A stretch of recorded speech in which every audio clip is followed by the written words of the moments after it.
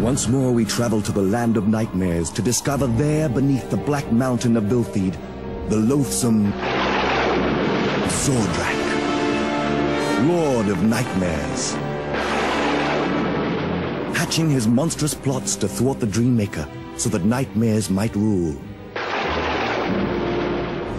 Far from Vilthed to the forest of the Watts, where Pildit, leader of the Watts, and his companions guard the land of dreams. The Noops live in the land of dreams. These are two of them, Rufus and Amberly, assisting the Dreammaker and his watchdog fish Albert in the sending of tonight's dreams through the most precious and powerful object in the land, the Dreamstone.